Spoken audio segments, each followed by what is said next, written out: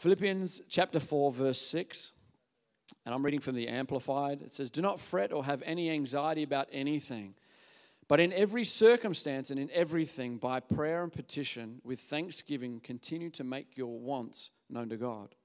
And God's peace shall be yours, that tranquil state of a soul assured of its salvation through Christ, and so fearing nothing from God and being content with its earthly lot of whatever sort it is, that peace, which transcends all understanding, shall garrison and mount guard over your hearts and minds in Christ Jesus. For the rest, brethren, whatever is true, whatever is worthy of reverence, and is honorable and seemingly, whatever is just, whatever is pure, whatever is lovely and lovable, whatever is kind and winsome and gracious, if there is any virtue and excellence, if there is anything worthy of praise, think and weigh and take account of these things. Fix your minds on them. Practice what you have learned and received and heard and seen in me, and model your way of living on it. And the God of peace will be with you." Now turn over to Colossians, the very next book, chapter 3.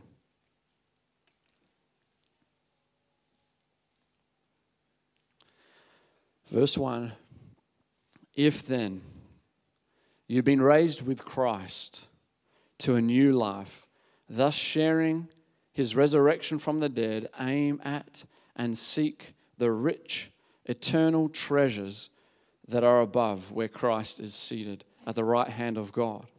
Set your minds and keep them set on what is above, the higher things, not on the things that are on earth. For as far as this world is concerned, you have died, and your new, real life is hidden with Christ in God." And jump down to verse 9. It says, "Do not lie to one another."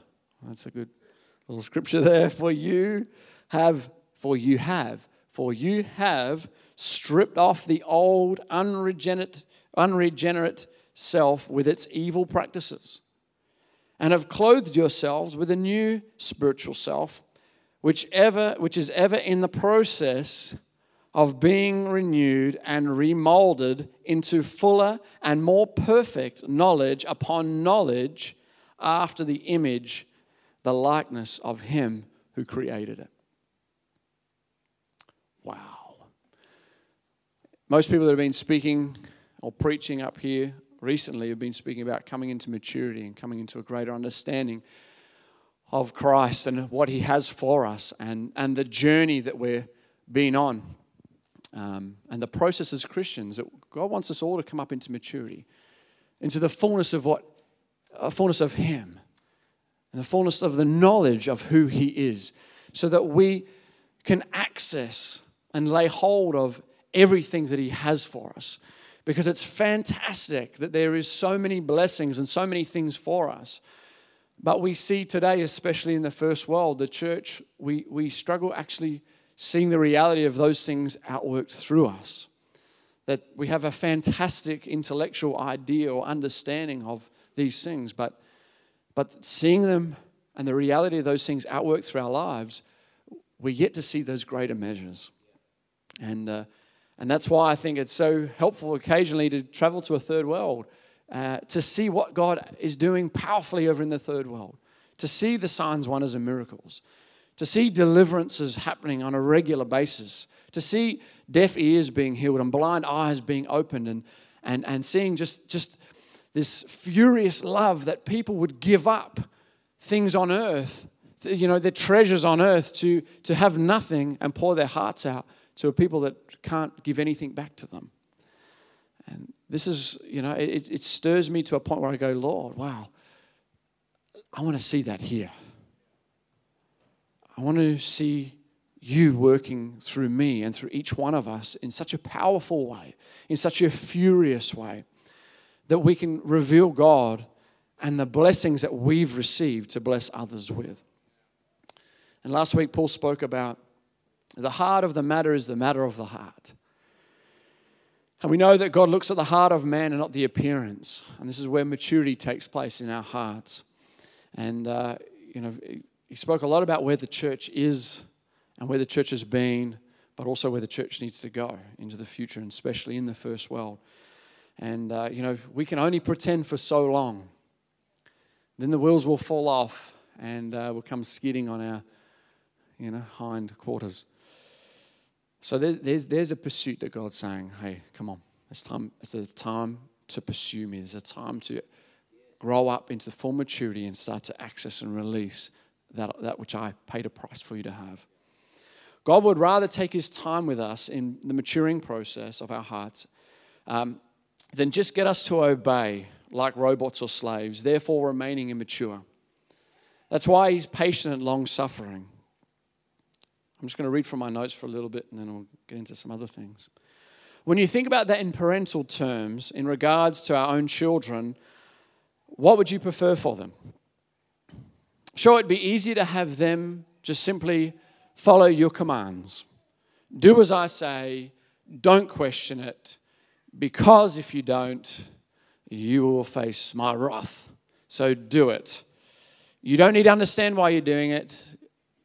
In fact, you just need to do it. That would be far easier if we had children like that, wouldn't it? Maybe. Jeez. But the problem with that is it leaves them immature.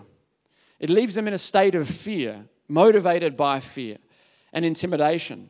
They have a fear of getting it wrong, fear of making a mistake. It actually leaves them completely orphaned, and they in a lack of understanding of what true love is and unconditional love. Because it's through our mistakes that we're actually able to understand the unconditional love of God. And that love ultimately becomes the motivator to becoming mature. On the other hand, if we teach our children to become mature and handle the freedom God has created them for, mistakes being the evidence of trying is a good thing. For they provide the tools for learning and maturing.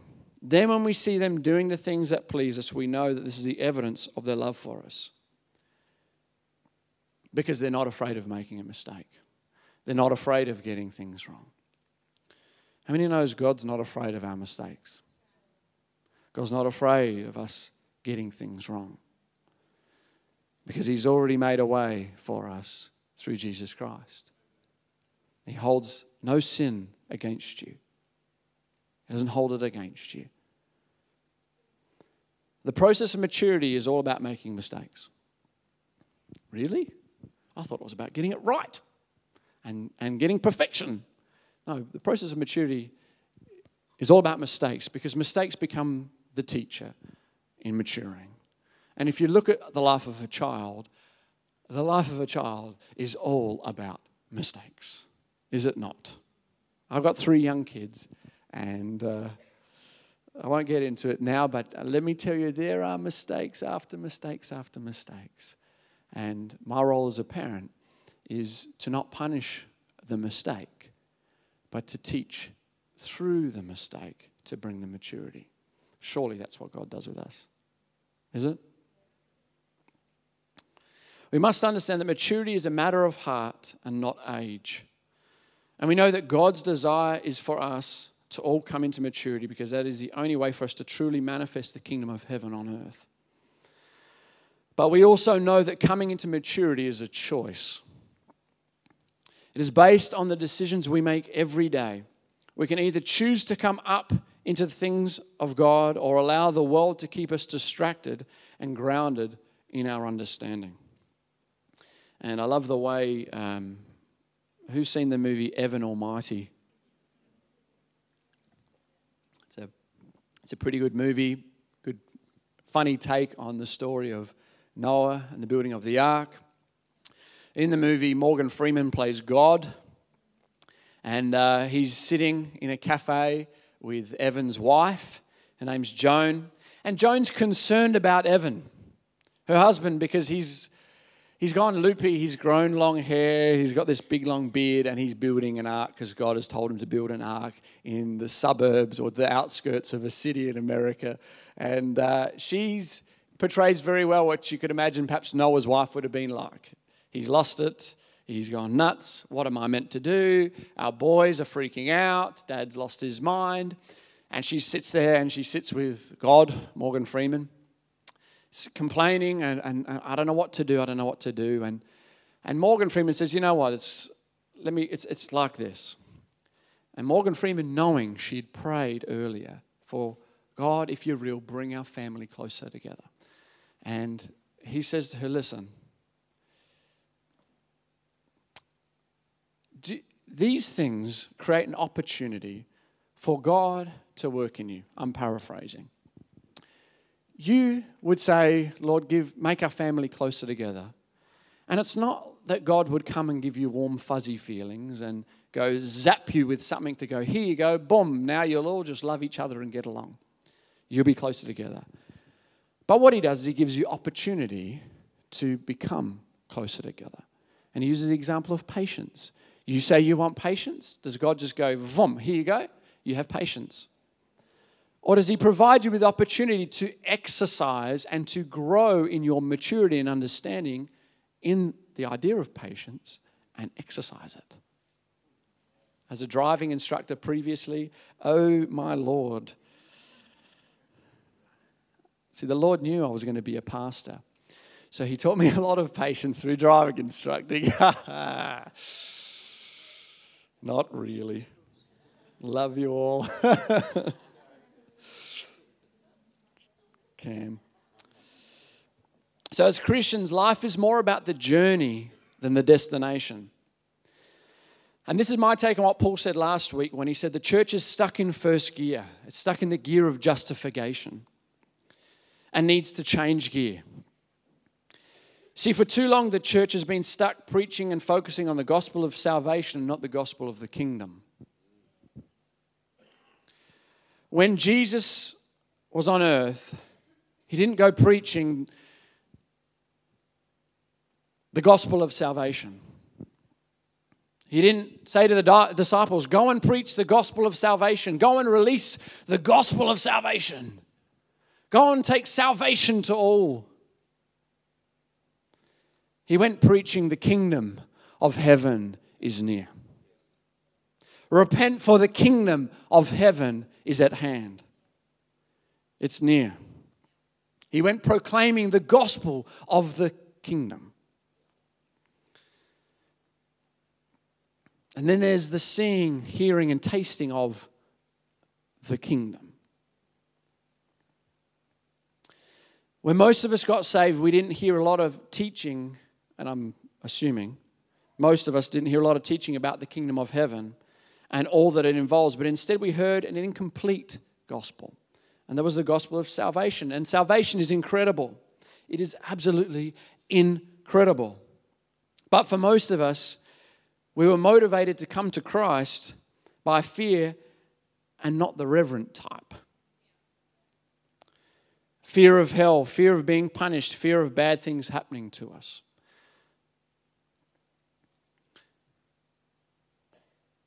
I'll expand on that a little bit. The gospel of salvation simply says, Jesus died because you're a filthy, rotten sinner. He paid a price for you that you may come in and have your sins forgiven and come into heaven so that you're not going to end up in hell. Now, that's a truth. Sure, we get saved, we come into heaven, we're not going to go to hell. That's a fantastic, wonderful truth. But the gospel of the kingdom includes salvation, but is far bigger than just the doorway of salvation. A lot of the church is still doing things motivated by fear. What happens when the fear motivators are no more? We're left with a choice.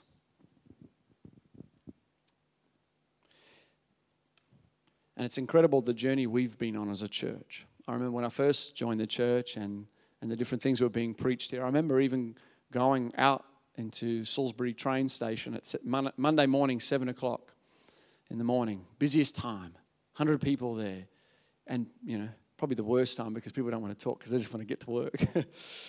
But in my passion and lack of wisdom, I just went for it. And I would go up to people and tell them, ask them, say, listen, have you committed adultery? And they'll go, no. Say, but have you ever hated someone? Oh, yeah, of course. They're probably thinking, I hate you right now. And I'd say, well, listen, if you hate me, it's as if you've committed murder. Then you're a sinner. And if you don't repent before God, you're going to go to hell. Where would you rather go, heaven or hell? Well, of course I'd rather go to heaven. It's a dumb question. If I believed in either existed, I'd want to go to heaven. Funny thing is, I never led anyone to the Lord using that tactic. Didn't stop me though, did it? No. I digress. We are left with a choice. The gospel of the kingdom is about salvation. Jesus dying for all, paying the price for all, bearing our punishment and sin, and being the perfect sacrifice for all mankind. But it does not stop there. Gospel of the kingdom focuses on Jesus' reign over death and destroying the works of the devil. His ascension as the first of many. His position at the right hand of the Father in all authority and glory. Together with his authority, making a way for us all to know the perfect love of the Creator God and being adopted as sons by our Heavenly Father. And the journey continues. The kingdom is never ending. It's a kingdom that will never pass away.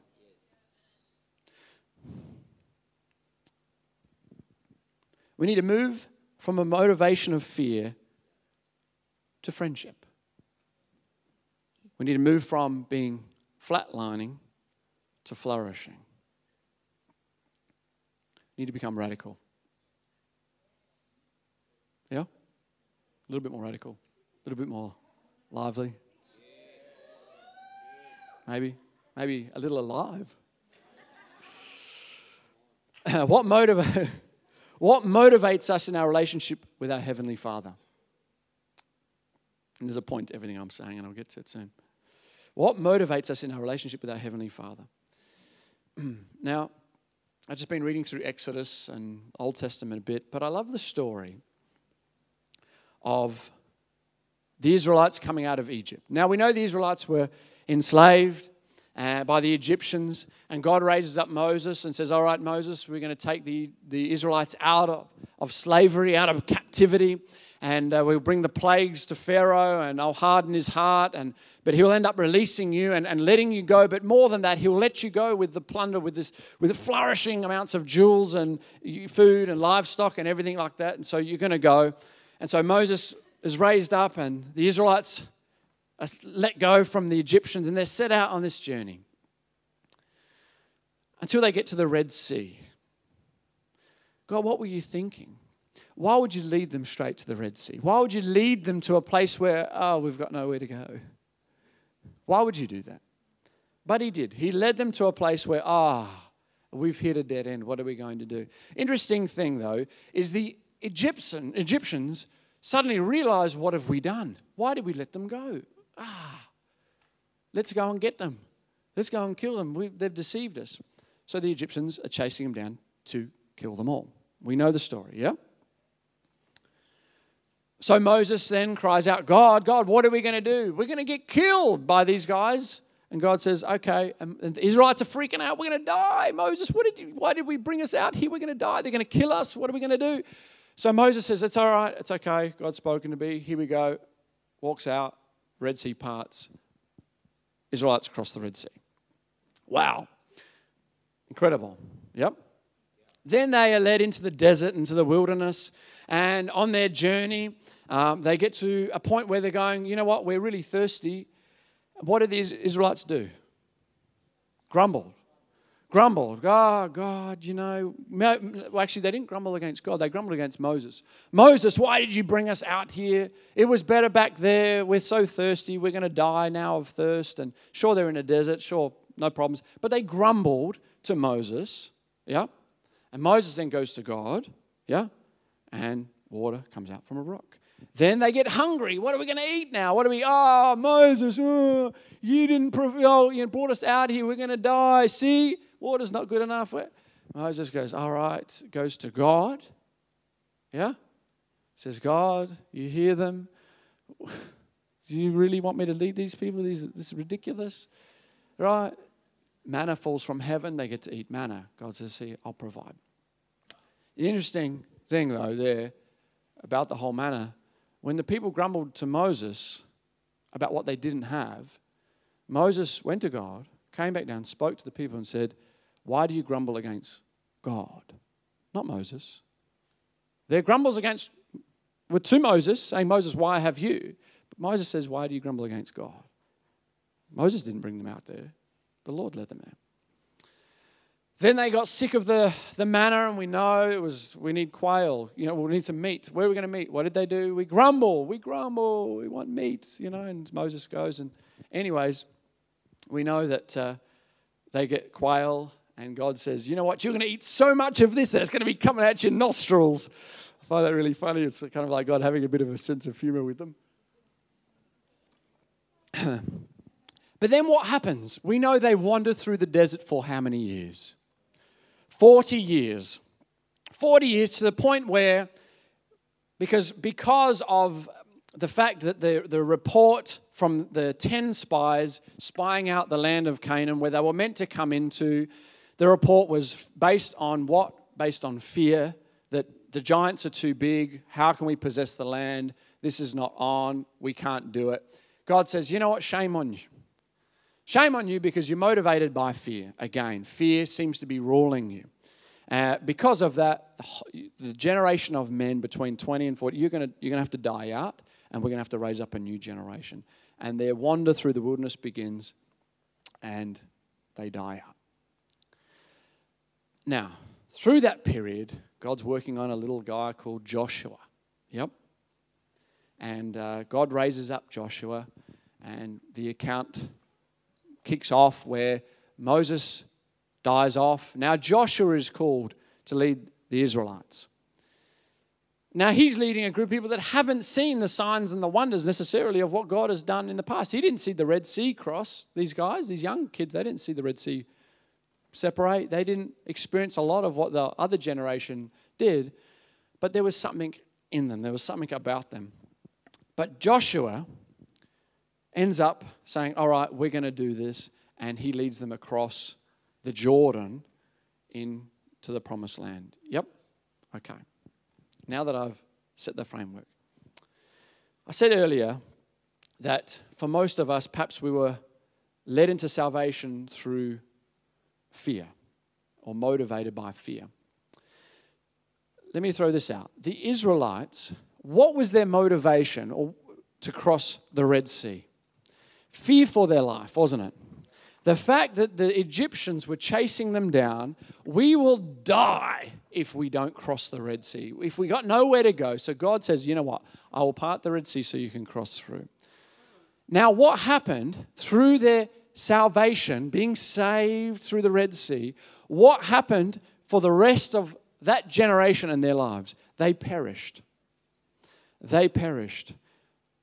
And I'm going to use this as my illustration to say, if my relationship with God is motivated and founded in fear, fear of hell, fear of where my destination will end up, that will only motivate me to a certain degree. That won't actually bring me to a place of having an intimate relationship with the Father and bring me into all the promises and accessing all the promises and the blessings that God has for me in the promised land. It will leave me in a place where I'll wander through a desert where I'll have just enough to survive. Because God loves me. Because God cares for me. And God is not going to leave me nor forsake me. But when I approach God from a place of fear, and I live my life out of a place of fear and not trusting God, then it leaves me grumbling about the situations and circumstances that I'm presented with. I don't find the solution in God, and I simply have enough to survive because of God's mercy and His loving kindness towards me.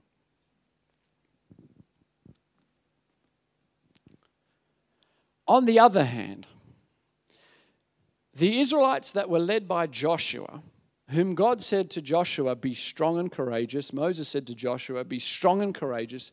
And it was emphasized, be strong and courageous, because to not live with the motivation of fear and live in fear, it actually requires to be strong and courageous.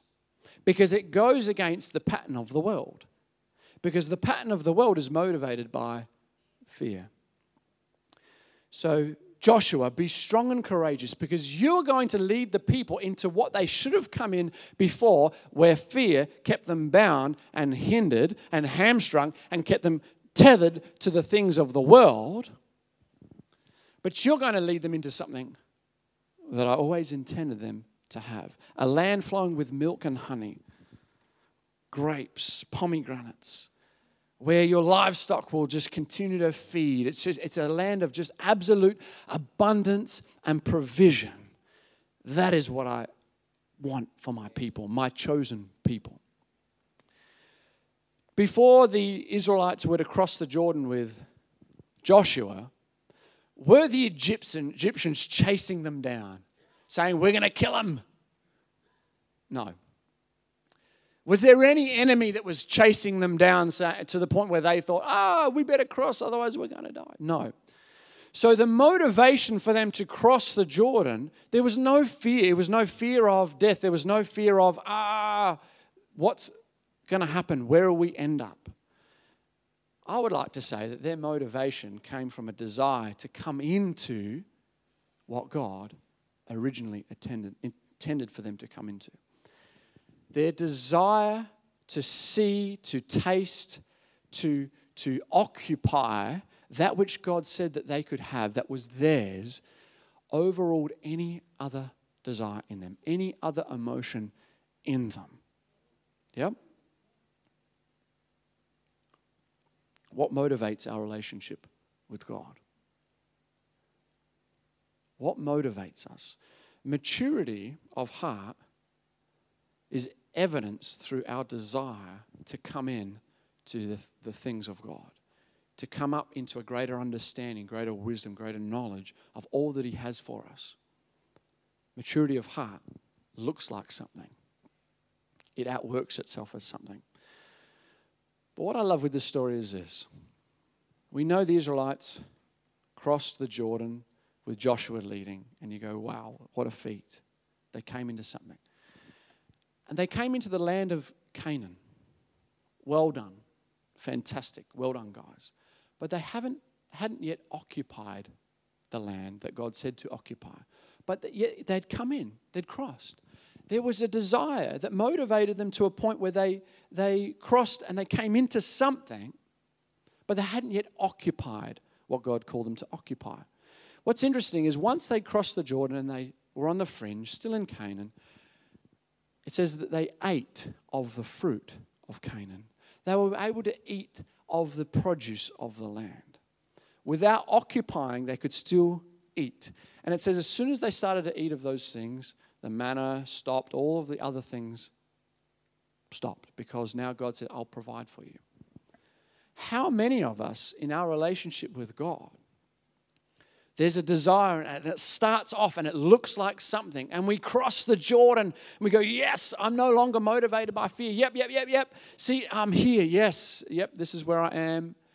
And we start to enjoy some of the fruits of the land, but we haven't fully occupied that we got with that which God says we could occupy. Possess that which God says is already yours. It's already yours. The promises of God, an understanding, a spiritual maturity, all the spiritual blessings in the heavenly realms are yours. But there was a requirement of the Israelites to be able to occupy. There was a greater trust. There was a greater level of obedience required to come in and occupy that which they could occupy. And it's interesting, the next battle we know was the Battle of Jericho. And Dan White spoke so wonderfully on Wednesday last week about this. He mentioned it. And about frequency and all that. If you haven't seen it, it's on the web. Grab it and have a look at it. But God says, all right, I want you to go. I want to test your trust in me, your faith and trust, same thing. For you to occupy that which I have for you and to access the fullness of what I have for you, it requires a trust. It requires an obedience. If you love me, you'll obey me. It requires a love that looks like something. And we know 7 times, march around, blow the trumpets, shout, and the walls come tumbling down. And then through they went into the land of Canaan. And it's interesting just to note, Canaan actually means humility. It actually means humble. And that's the posture for us to access and occupy and lay hold of and release everything that God has given to us, requires us to, one, trust God wholeheartedly, which outworks itself as obedience. But to get to both those places, it requires a humility before God. It requires a lowness of understanding who I am in comparison to who He is. That's when I can occupy and release all that God has called me to release.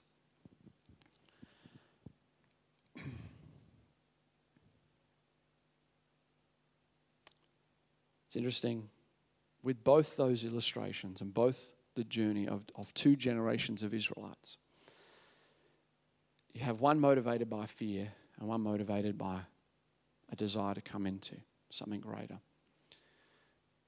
For us, for our personal life, I've got a question here. Do we really want God to be God, or do we just want God to help us have a good life?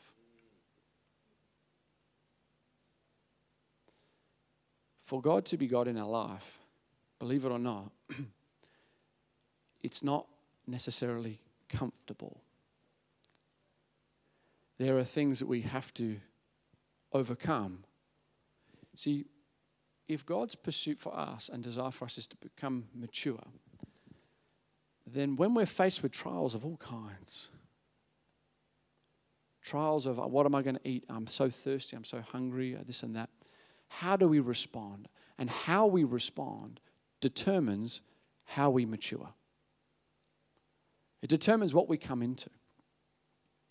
When God is really God in our lives, really God, we find ourselves doing bizarre, strange things that we go, I wouldn't normally do that. I would not normally give that money away. I would not normally be kind to that person when they're like this. There's a practical outworking when God is really God in our lives. If I want God just to make my life happy and just give me a good life, then chances are I won't actually have a happy life. And I believe that's where the first generation of Israelites wandering through the wilderness were like, you know what? We just want to have a good life.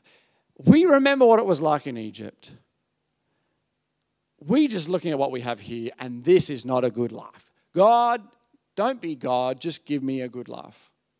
So we want water, we want quail, we want manna, we want just, you know what I'm saying? God's saying, no. Let me be God in your life. Let your motivation be your love and desire for me and to come into all that I have for you. And let it look like radical obedience. Yeah?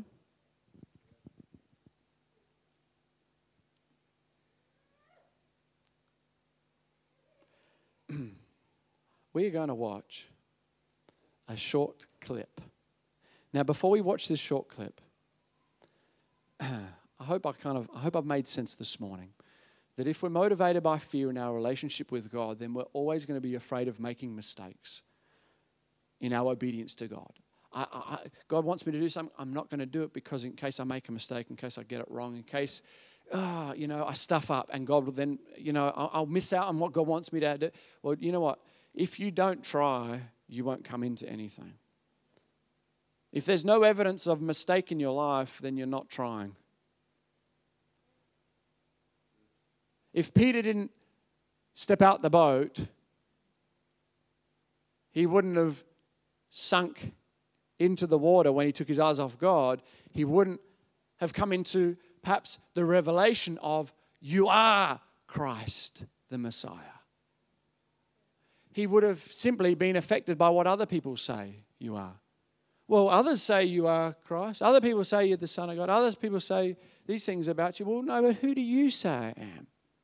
What's your revelation? What's your experience of who I am? Do you really know me? And what does that look like? This clip is a clip of a couple. It's taken off of the DVD Father of Lights. Probably a number of you have seen the DVD, have you? Yes? No? If you've seen Finger of God DVD a while ago, it's the number 3 of this. And I'm not showing you this clip to say we all have to become like this couple. It's not about becoming like another person. It's becoming who Christ has always wanted you to become. It's about occupying what Christ has always wanted you to occupy. That's going to be our pursuit. I want to be completely who God has called me to be, occupying what God has called me to occupy, releasing what God has called me to release in radical obedience, that it's so passionate it looks like something, that it doesn't need to look like that person and that person. All it needs to look like God flowing through me without the hindrance of fear and insecurity and other things that keep me tethered to the ground. I believe we're coming into a place where it's time to get completely real and honest with ourselves and with God. It's time to call a spade a spade, because until we recognize our own condition, not in a condemning guilt way, but in simple a diagnosis of where I am, I won't know, actually, hang on a minute, I need to come into something greater. It's when I diagnose my issue and my motivation and my whatever those things are, that's when I can exercise humility. God, oh my Lord, wow, I've let these things hinder, hold me back, stop. I've wandered through the desert because of fear of the giants, because of fear of approaching the mountain to hear your voice. Fear's been my motivation. I humble myself. I repent. I turn. Repent is not saying, sorry, God, I'm so sorry, please forgive me, because He has forgiven you. He has forgiven you. He's forgiven me. Repenting is simply acknowledging I thought the wrong way, I behaved the wrong way, I believed the wrong way, and now I see the right way. I repent of the old and I come into the new. Yeah? So this is just a little clip, and I'm going to end with this because I think it's quite inspiring and pretty much encapsulates my message. So when we know heaven, our destination is a done deal. Heaven, where we're headed for is a done deal. Then where to now? Where to now? Where to tomorrow? Where to on Tuesday? Imagine if that couple let fear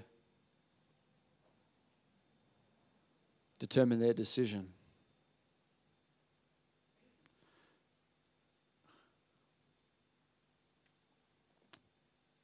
When we let fear determine our decision to occupy what we need to occupy for the sake of others, then others miss out and we miss out. It doesn't have to look like that. You don't have to go to China. God's given us spheres. He's placed us in certain places right now, starting with tomorrow, wherever you are at tomorrow. He's placed you there to make just as much of an impact. Loving those around you, not being afraid to love, but occupying what God always intended for us to occupy. Amen? Father, we thank you so much that you have chosen to lavish your love upon us. Though we know we were undeserving, but you made us deserving because of your sacrifice. Father, we thank you for salvation and for our salvation. We thank you, Lord, for our names that are written in your book of life. Father, we thank you that you have put a desire in each one of us, though sometimes deep, though sometimes hidden by other things, but we know there is a desire in each one of us to lay hold of all that you have given us, to possess all that you have given us, Lord, to come up into the full maturity of Christ in knowing you. Father, let there be a byproduct, let there be an outworking to our knowledge in you. Let there be a release of the things that we already know and understand in you. And let our knowledge and understanding of you grow and intensify. Let there be a greater rising up and awakening in each one of us to pursue you and to be honest and real with you. No longer held in the trap of fear, bondage, and insecurity, but set free by your love. Not knowing about freedom, but experiencing the full measure of freedom that we can all have. Lord, this evening as we sleep and as our minds are in a place of rest, won't you do a work on all of us, Lord? Won't you minister to each one of us and untangle what needs to be untangled, Father? Won't you break off what needs to be broken off and set free what needs to be set free in our thinking, in our understanding, with our emotions, Lord, that we may wake up with a new understanding and a new perspective, a new outlook on life, a new outlook on you. That we would be gripped with the reality of the journey that you've called us to walk out every day, trusting you every day, radical obedience to your voice. Father, we humble ourselves in your greatness and your bigness, Lord, that you would even speak to us, that you would even pour out your grace upon us, your unmerited favor upon us. Lord, that we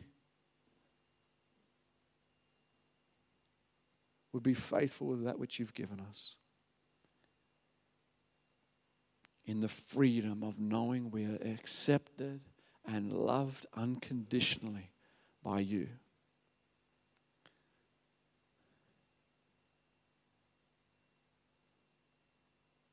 Where to now? Amen.